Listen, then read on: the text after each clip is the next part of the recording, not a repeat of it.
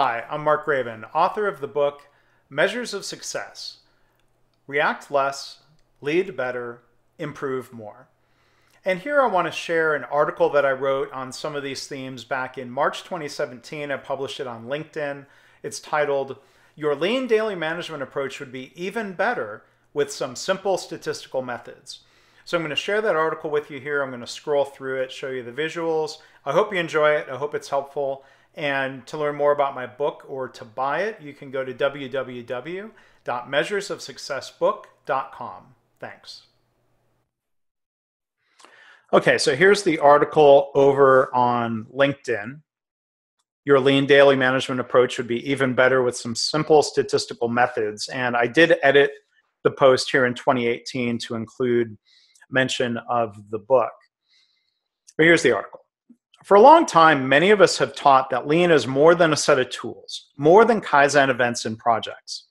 As Toyota teaches today through its TSSC group, the Toyota production system and lean are an organizational culture, a philosophy, a managerial method, and a set of technical methods. It's a system. In recent years, it's certainly been encouraging to see more organizations learning and practicing lean as a management system. What's often described as lean daily management or managing for daily improvement or MDI typically includes practices like team huddles, formal Gemba walks, and boards on the wall that display performance metrics and improvement ideas that are initiated and worked on by staff and frontline supervisors. One concern I have about lean daily management is the way some businesses and healthcare organizations view and react to the charts on the wall, whether in the boardroom, the shop floor, or the operating room hallway. Some very common practices out there violate known best practices for statistical analysis, which can lead to a lot of frustration and wasted time while hampering needed improvement efforts. I've written before on LinkedIn about how the book that's had the biggest impact on me is Understanding Variation: The Key to Managing Chaos by Professor Donald J. Wheeler from Tennessee. My apologies to LEI and its great authors. I like their books too. But the methods I write about here are something I included even just briefly in the first edition of my book, Lean Hospitals, and each edition since. Well, Dr. Wheeler worked directly with the late, great Dr. W. Edwards Deming for 20 years and still carries forth his message today. If you wonder why Deming should still be relevant to the lean community, remember Shoichiro Toyoda's words. There's not a day I don't think about what Dr. Deming meant to us. Deming is the core of our management. Well, in early 2017, I saw Dr. Wheeler give a keynote talk at the Society for Health Systems Conference and was reminded through his wisdom and humor of some of the important lessons from his book, which I've read countless times over the past 20 years. Wheeler teaches several important concepts that should be incorporated into lean daily management, such as no data have meaning apart from their context. I once saw a hospital put up in their lobby that their quote-unquote quality panel score year to date was 3.58. Well, there was no context about what the maximum score was, what the scores were in previous years, or how that score compared to other hospitals. The only other piece of context was that the year-to-date target was 3.59. I'm always suspicious of overly precise targets and performance that's also suspiciously close to the target, but that's a topic for another day. 2 data points do not make a trend. We need to stop making comparisons and decisions based on 2 data points, including actual performance versus the last period, performance versus last year, or performance versus a goal or target. As Dr. Wheeler said in our conversation, 3 data points generally don't make a trend either. We need charts that show how a process performs over time, and it helps to visualize that as a chart. We just need to react the right way. And there's a typo there. Defects happen. Okay, through the magic of the internet, that typo will be corrected. But another main point here, arbitrary targets can cause a lot of problems. As Deming taught, arbitrary targets that exceed the capabilities of the current process and system will often lead people to fudge the numbers or game the systems to get the results that management demands. See the recent VA waiting time scandals and the Wells Fargo unauthorized account scandal for examples of this. A lean culture should shift away from the naming, blaming, and shaming, as it's called in healthcare. But if we don't have that culture yet, we must be careful with how managers and executives react to charts on these boards.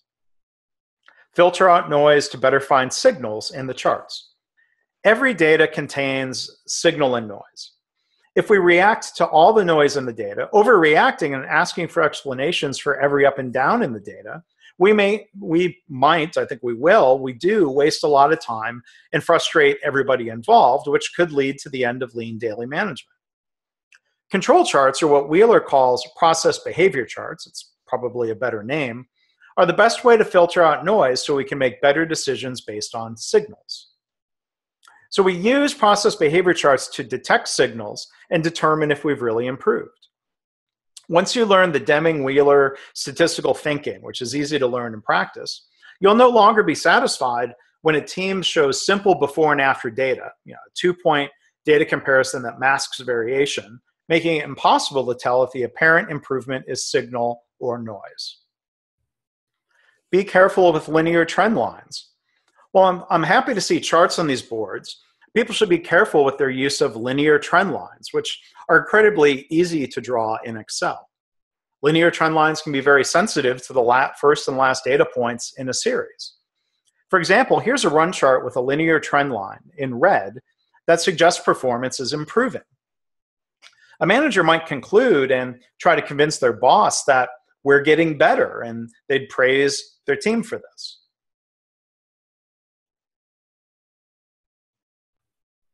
Recognition is good, of course, but only when it's deserved.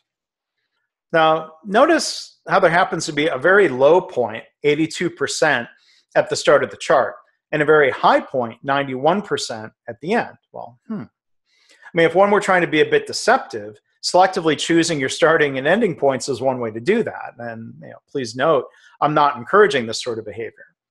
But it made me wonder what would happen if the first and last data points happened to not be in the graph for some reason.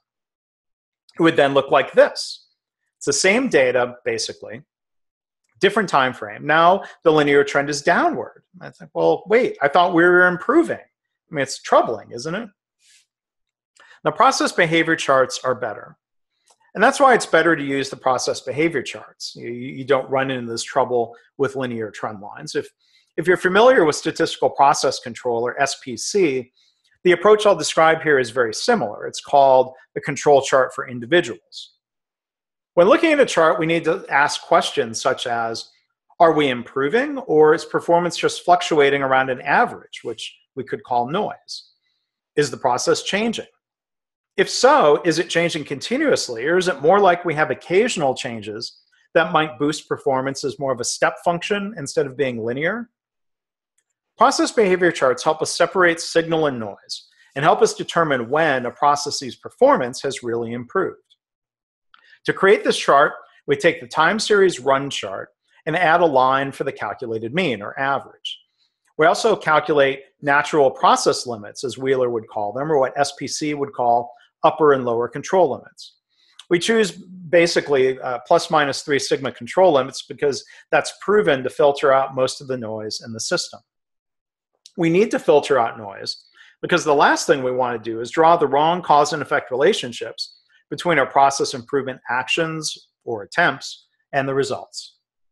If there had been an improvement attempted, such as a rapid improvement event or a change in staffing levels and assignments in February 2014, we want to determine with statistical validity if that made a difference or not in performance.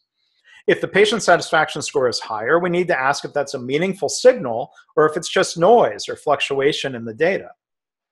The average patient satisfaction score was about 86% over that time frame. The upper limit is calculated to be 92.5%. We don't choose this limit as it's what we call the voice of the process. The lower limit is calculated to be 80%. And you can read more and find a video tutorial on how this is calculated. You can find that on the Kinexus blog, by the way. The process behavior chart and understanding how to interpret it leads me to draw a different conclusion about the data. We see the metric here, it's fluctuating around an average, it's fluctuating within those limits. The bad news, patient satisfaction is not improving. Sorry to be a buzzkill about that. The good news, patient satisfaction is not getting worse. So, hooray. All we know is that we have a stable and predictable process that's generating stable and predictable results. The chart is telling us, good news, that we can predict with a high degree of certainty that the July 2015 patient satisfaction scores will fall between about 80% and 92% if we look at the limits here. The bad news might be that our target is 95%. The current system is incapable of hitting that target, so we need to improve the system. We'd have to roll up our sleeves and get to work. In a stable and predictable system, a question such as, why was patient satisfaction lower in April compared to March, is the wrong question to ask. There is no likely explanation for why April generated different results than March. It was the same system, both months, and there's always variation in the output of a process, and here it's all noise. We could ask, how do we improve the system so it performs better? But that's, again, a different question than asking what went wrong last month. If there had been an intervention in February 2014, I would have to conclude that it was ineffective. We planned, we did, we studied, and based on this view, I'd want to adjust. So going back to the chart, you can see February 2014, it's really just continues the fluctuation. There's nothing in the process behavior chart that we saw there to indicate that performance is better. It appears to be fluctuating around the mean. We have noise in the system. We shouldn't praise people for randomness in the data, and we shouldn't draw the wrong conclusions from our attempts at improvement. If we tried a new intervention, we can use the Western Electric rules, as they're called, to help us determine if there's a signal amongst that noise. If we saw 8 consecutive points above the mean, the process is telling us that something has changed, or it might confirm that our countermeasure was effective. Of course, 8 consecutive points below the mean would tell us performance has shifted in the wrong direction. Or finding a single data point above the 3 sigma limit of 92.5% suggests a signal, as that is statistically unlikely to be normal variation or noise. Or, we can simplify things to use just these 3 rules for finding a signal. Rule 1, any data point outside of the limits. Rule 2, 8 consecutive points on the same side of the central line or average. Rule 3, 3 out of 4 consecutive data points that are closer to the same limit than they are to the central line or average. The methods Wheeler teaches in understanding variation are easy to understand, and they're not difficult to put into practice. I've taught these methods to managers and frontline staff in many health systems. Once a team stops overreacting to every up and down or having to come up with an explanation for every data point that's below average or worse than the target, we free up a lot of time and mental energy for real and sustained improvement. So as it says here in the article, I've been teaching workshops on this, formal day-long workshops for the last year and a half. I've taught these methods in different ways a lot over the last 20 years. I do invite you to check out Don Wheeler's book, Understanding Variation. I hope you'd also take a look at my book, Measures of Success, React Less, Lead Better, and Improve More. It's now available. You can get it in the Amazon Kindle store, Apple iBooks.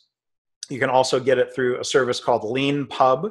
But if you go to the book's website, measuresofsuccessbook.com, you'll get information about all those different ways you can buy. You can also sign up to be notified about the paperback edition that I'm working on, and hopefully that'll be available later this year.